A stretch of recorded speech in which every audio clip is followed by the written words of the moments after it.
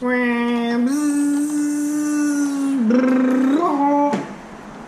there. This is part 3 of rebuilding the EREVO, and we haven't done much yet. All we got at the rear end, that was everything that was broken, but since we broke the wrong component, we had to pay for our actions. So now what we got here is we need to take out all the electronics of this. The box, the motor, the transmission, everything got to come out. So what we're going to do is, and the servos, we're going to bring, so pretty much this part, we're going to do whole rear, whole center end of the vehicle, all the electronic, transmission, and the servos, swap them on to the new chassis. And doesn't look so easy, doesn't look so good. Alright, but what we're going to do is, let's flip over, and we are going to start by just taking off the little screw on the drive shaft here. So what we're gonna do is get our small little Allen key here, and the little grub screw in the center. It's like a shaft looking one that comes off. Save it, do not lose it. And once that's out, you should be able to push or not push your axle shaft. But I'm not worried about the axle. We're gonna go more further. We're gonna take off the 2 screws from the linkages. Okay, I took off the wrong screw, so let's put that back. So both servo needs to be coming off. Let's take this guy off. Let's take this guy off. And let's put that to the side, and our steering should be just free laying there. That looks good. So let's go a little bit more further. We're gonna take off what? Have no idea. It's not easy. This thing is not easy. That's the only problem. So what we'll do is we're gonna go back. We're gonna go back down. If you're gonna take off the 4 screws on the transmission here, but even that might be a bad idea, because the shaft is not all the way out, and it won't come out till the whole front end gets out. Okay, 4 little screws, 2 I got out, 2 I haven't got out, but they're loose all the way. That's 1, and that's 2. Okay, we cannot get that out. It's not gonna come off. What we're gonna do next is we need to find some screws that's holding. Let's take off this tape. This little mod I have here is a great mod for snow and stuff. So the snow and stuff doesn't get in. But now it's gotta come off. Okay. Okay, I don't see much in there. Alright, we're going to take off, just like the front end, we're going to take off the brace. Let's pop open this brace. We got a whole bunch of screws. Come on, brace. Just try not to lose track of your screws, and the brace goes all the way down, and the brace has 2 and 2 screws on each side. Switch up on the Allen. 1, 2, 3, and 4. 4 little screws. Let's see if our brace pops open. So we had 4, 1, 2, 3, 4, and 2 over here for the shocks. So let's keep 4 and 2 together. The long ones together. Okay, I think if I take off a couple of screws here, the whole front end of the vehicle should just come out of there.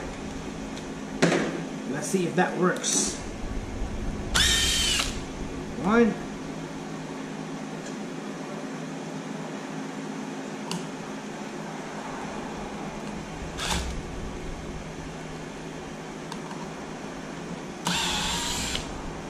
2 and 3. I got all 3 out of there. I might have to use a extension here.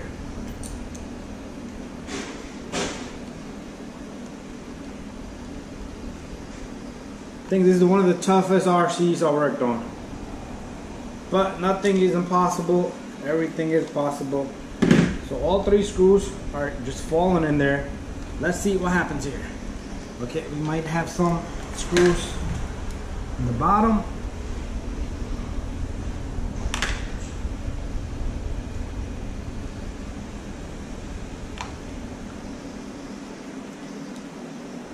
Okay, I see everything is moving.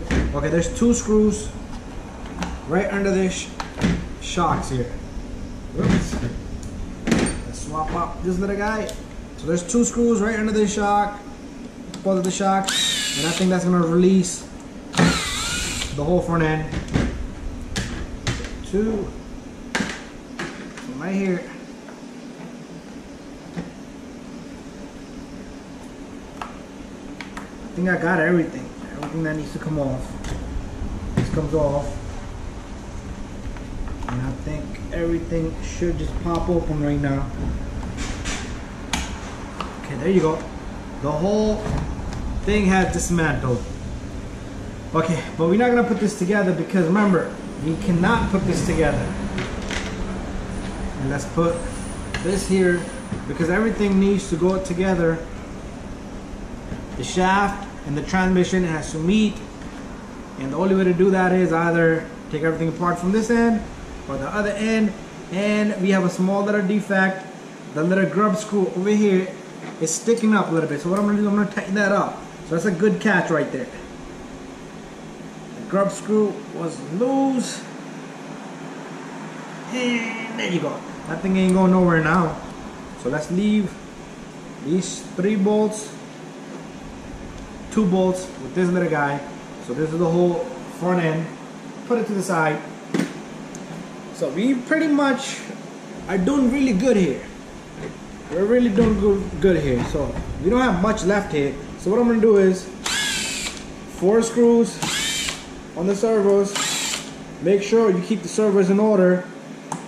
Don't put the right one on the left one, or it's gonna be a wild damage to your pocket, and you don't want that. So that's that. And there's 2 bolts inside here that holds this box down, and I think the transmission and everything should just come up. So far this is loose unless there's something else holding this, but I don't think nothing else is holding this because it's all moving around. Okay, the drive shafts, how can I forget? Both of the drive shafts are holding it. So it was a mistake me taking off the shaft from the other end. Should have had done. Oh, that happens. That happens.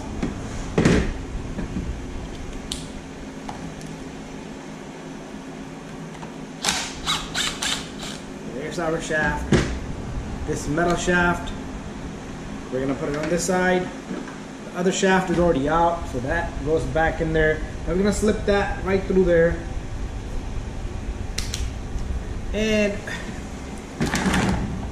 don't forget the order of your servos, because I know mine. I have a lengthy and shorter and a longer. Okay, one of the screws didn't come off. It better come off. So it's only 5 bolts to take the whole front end off. And the brace. The brace has 6 bolts itself. So check this out. This should be all loose to drop into the new.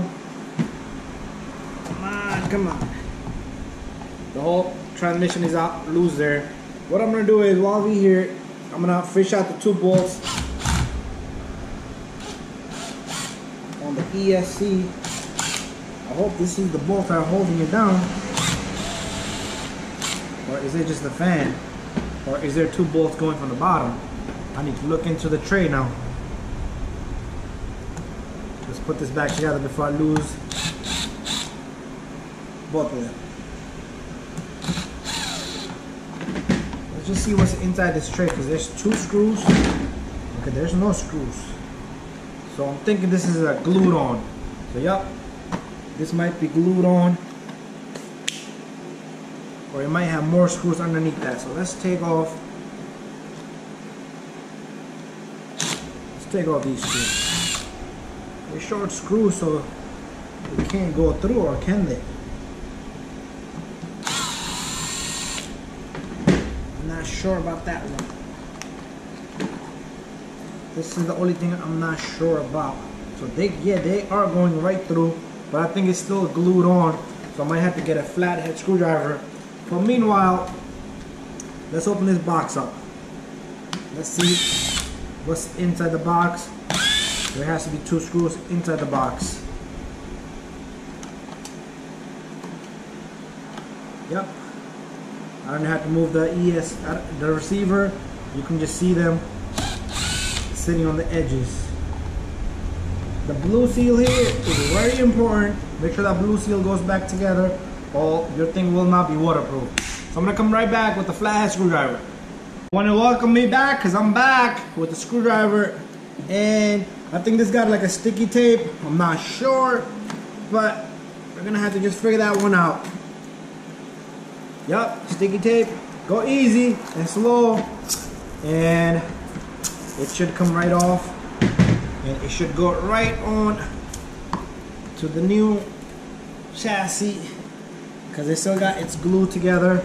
So let's pop this guy open out of here, and let's get this guy out of here.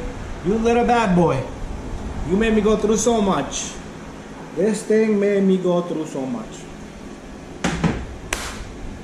Now we can welcome back the little guy here, and what we're gonna do is we're gonna grab everything slowly and gently, and we're gonna swap everything. Pretty much it's gonna be a quick little swap.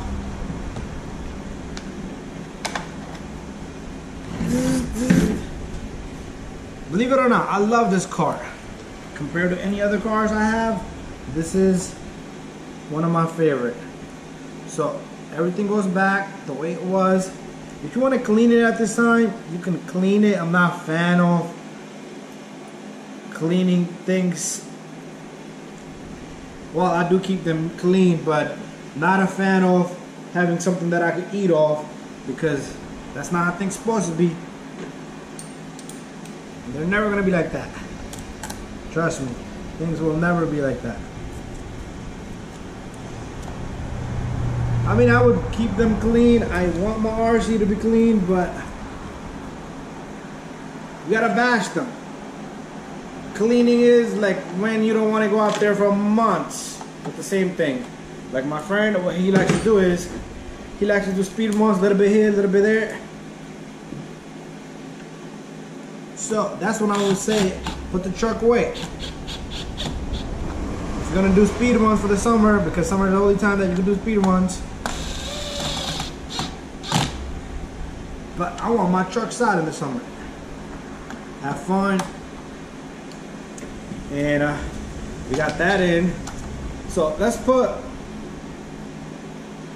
make sure none of your wires start getting crunched, and make sure this seal right here, let's put it to the side for now.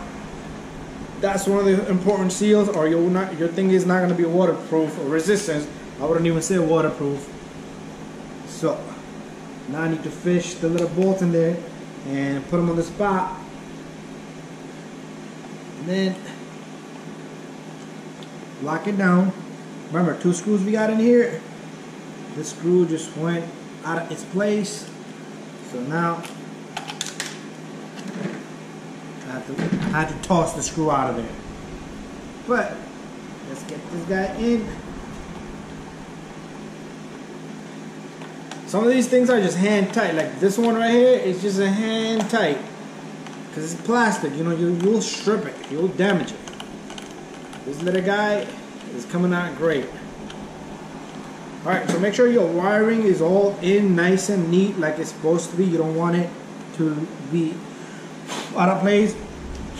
Alright, do not forget the blue seal. Very important seal. Perfect.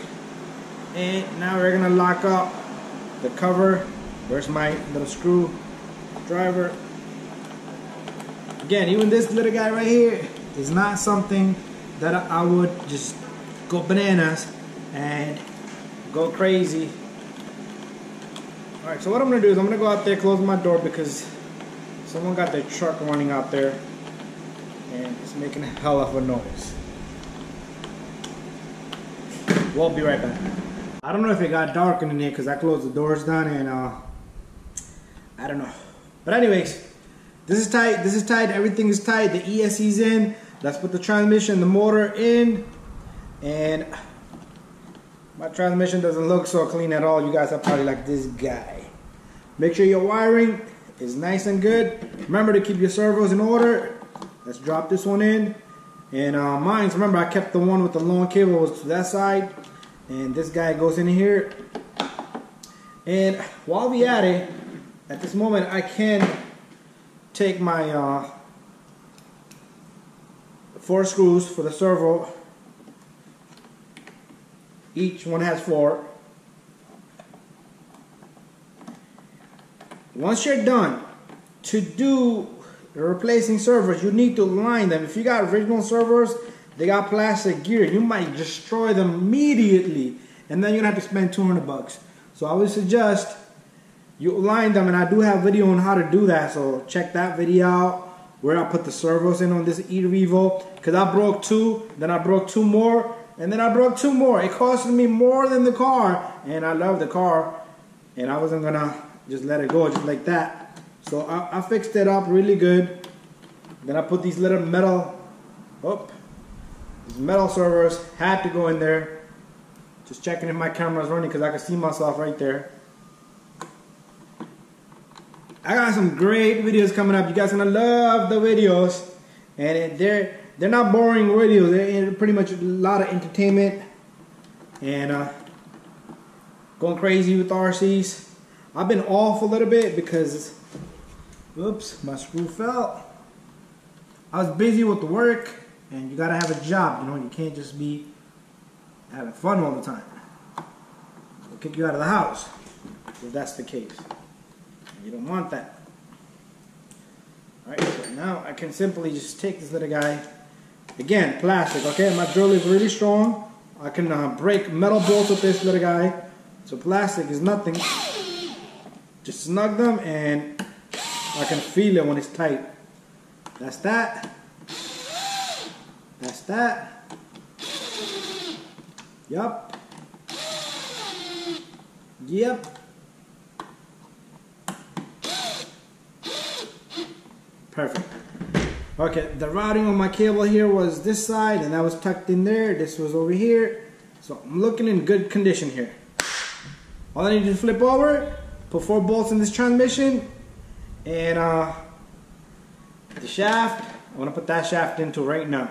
So this is tight, this is tight, this is tight, this is tight, this is tight, this is tight. We got everything in there so far. So before I put the transmission in, I want to put the shaft in. This is a metal shaft. Okay, so we was almost done, but then I went and looked for this shaft right here. This is gonna be the front shaft, so we're gonna put this one on the front because we already got the rear one. This one, when it broke, all I did was get me a shaft that worked out really good. So what I'm gonna do is, let's insert this shaft into the transmission. Can I get it? There you go. And don't forget, lost it. Oh no, there it goes. We got the little grub screw, and it only goes one way. Cannot go the wrong way. It won't work. And this tightens up. Where's our little tool now? Everything's misplaced already. What's going on?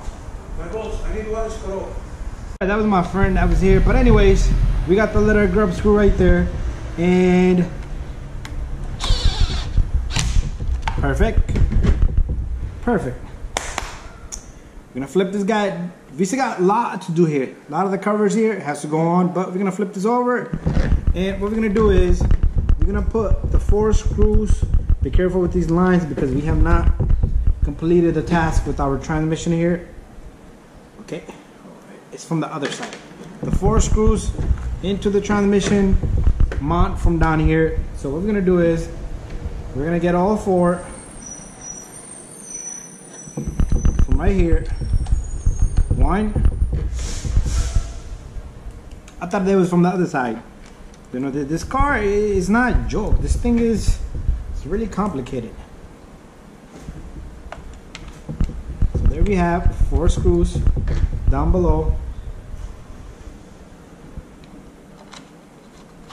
And switch up our bits.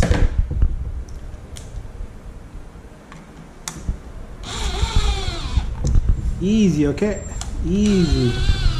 You strip that little housing, it's a new transmission.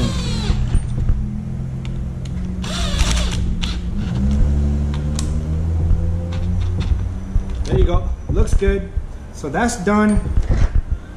And our wiring here has to go under down below, and that's how they're routed, right down below here. We can do that later on, it's all good, even though I got it already. So pretty much it's looking good. And this little guy, these cables, I'm gonna have to tie them somehow, some way, because well, there's a cover here anywhere for the gear. Anyways, next step.